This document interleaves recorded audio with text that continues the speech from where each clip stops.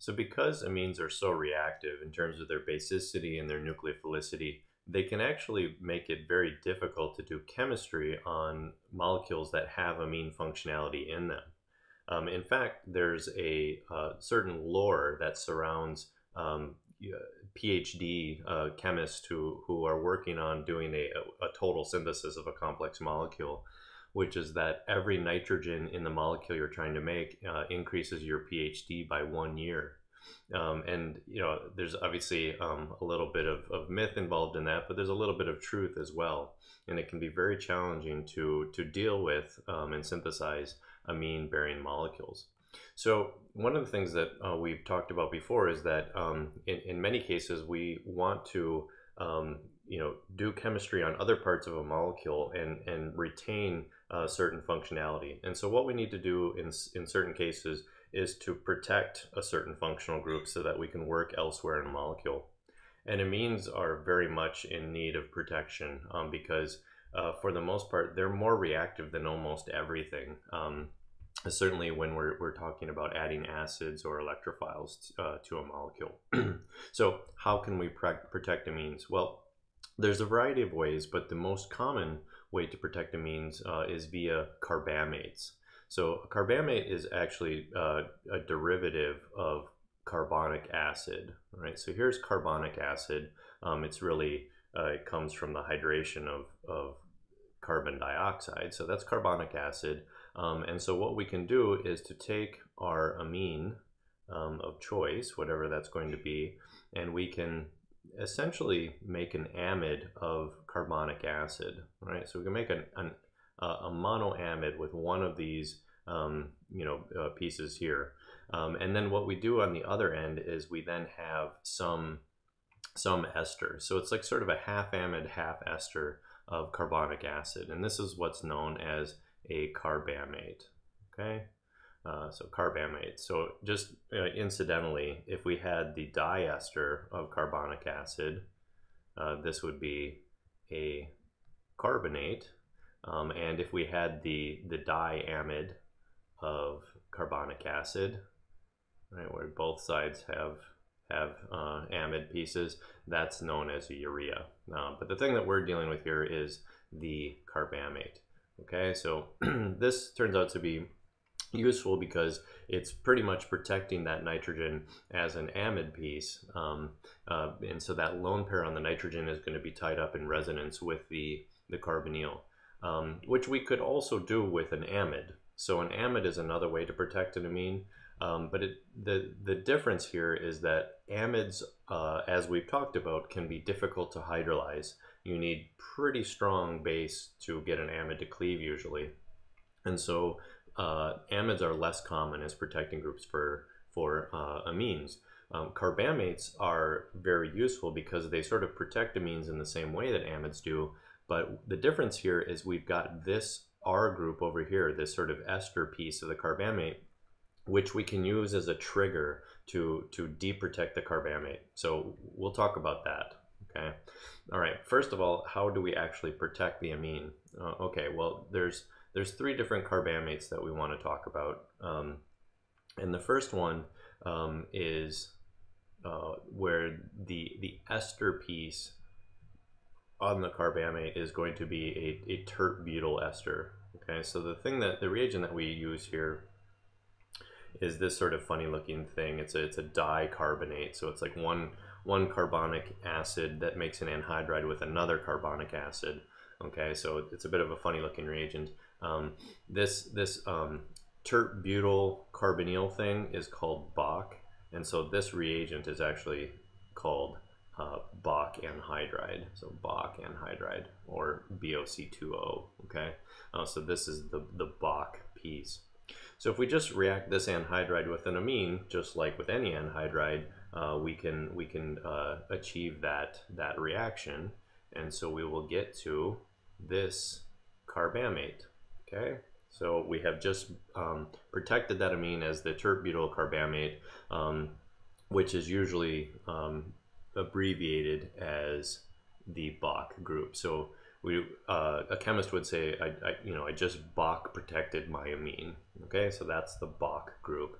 And what's useful here is that because the tert-butyl group can lead to a stable tertiary carbocation, we can actually deprotect the Bach group with acid, so trifluoroacetic acid, which I'll just draw out the structure here for you.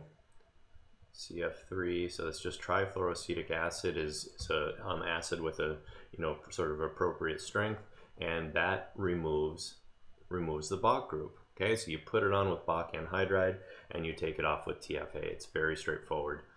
Now, carbamates, or at least the Bach group, is going to be resistant to nucleophilic conditions for the most part. So you can add reasonably strong nucleophiles, reasonably strong reducing agents, and you're not going to touch the Bach group. Lithium aluminum hydride would reduce it, but for the most part you can keep the Bach group around under basic conditions. Okay, so let's just briefly talk about this deprotection step because let's understand why acid is triggering this. And the reason is, as I just mentioned, is because of the stability of the tertiary carbocation that you can form. So here we've got the tert-butyl carbamate, and if we throw in acid, we can protonate the carbonyl.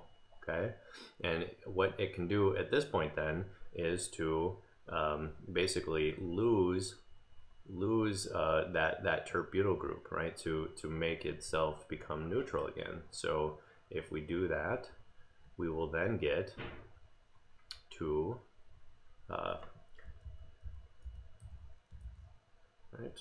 this piece here.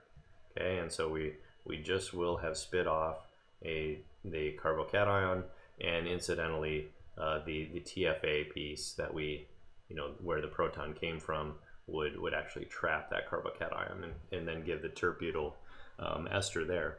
But this piece here, all we've done is remove the alkyl group, and now we've got this sort of half amide of carbonic acid, but now there's a free OH group here. And so what this is going to do is it's actually just going to decarboxylate. Okay, it's just going to decarboxylate, and very quickly this will pick up a second proton to give the amine, and we get to lose CO2.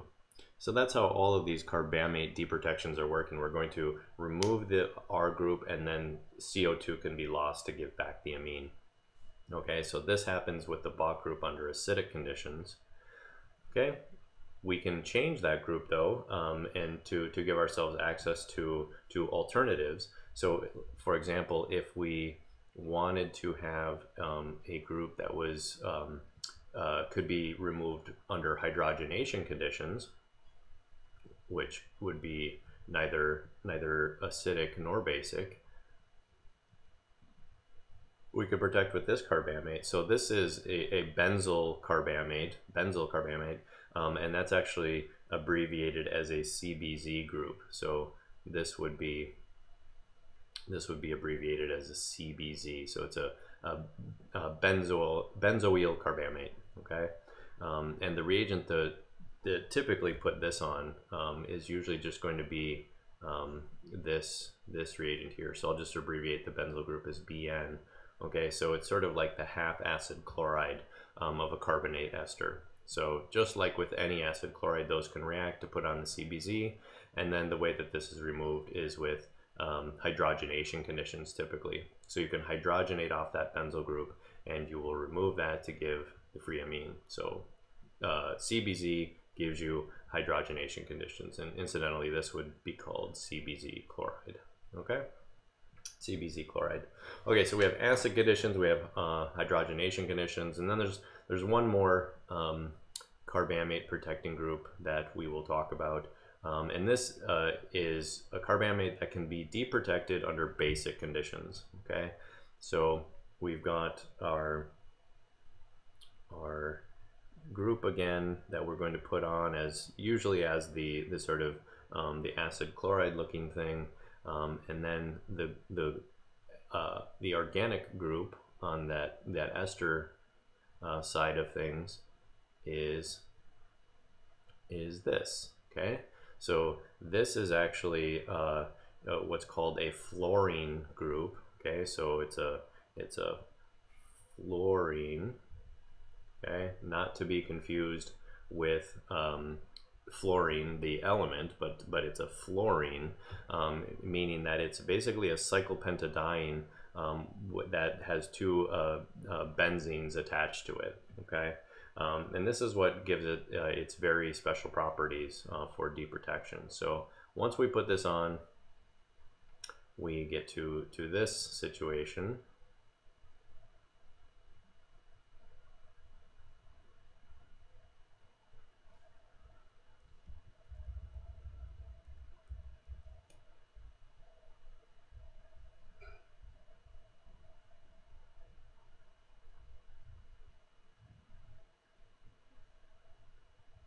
Okay, so here is our group, and this is a fluorenyl methyl, okay, which is abbreviated as, so it's a fluorenyl methyl carbonyl, so it's an FMOC group.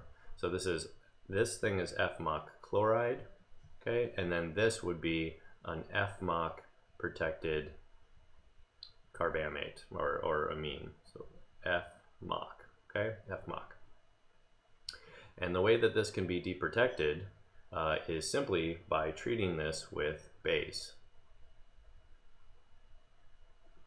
Okay, so Piperidine is the typical one, and this will then return the amine. Okay, so this is under basic conditions as opposed to the acid or the hydrogenation conditions. Why is it that the fluorenyl methyl group can be deprotected under basic conditions? And here we're going to go all the way back to our aromaticity section. So note, I'm going to just draw this just slightly different here. Okay, if you look here closely, this fluorine group is actually a cyclopentadiene with two benzo fusions on it. Okay, but the key aspect here is that it does have that latent aromatic character. So if we could just deprotonate here, we would form a cyclopentadienyl anion, which would be aromatic, which means that this fluorenyl group is relatively acidic. Okay, so when we throw in base like piperidine, we can get a small bit of deprotonation. Okay, and so this was going to be, I'm just gonna abbreviate this as R, which is going to be, you know, this whole carbamate piece. And so when we deprotonate, we get to this fluorenyl anion. So let's just draw some donuts here. Okay, so aromatic, aromatic, and then this is aromatic and an anion in the middle. Okay, but that anion, so it forms, but it's also, you know, it's not really stable. And so what it can do is it can eliminate out the OR group. Okay, and that's going to then generate this piece.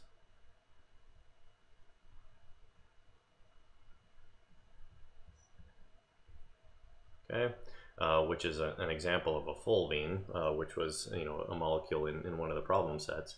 And then what happens here is that another molecule of piperidine is actually going to add in, and basically after you've transferred the protons, is going to give you the fluorenyl group attached to piperidine.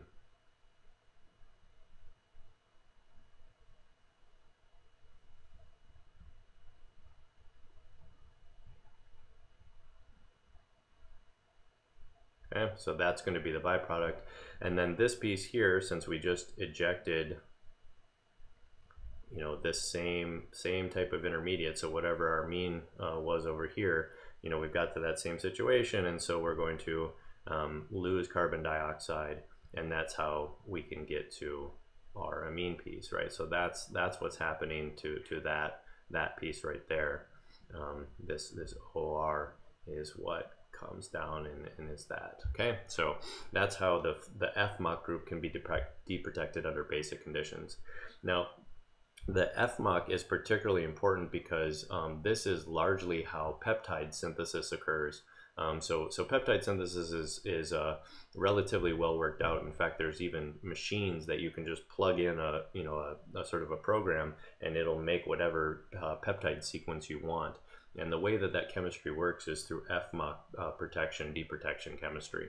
Okay, so carbamate's very useful protecting amines, and we can sort of design the way to deprotect them based on the susceptibility of the alkyl group on the ester group of the carbamate.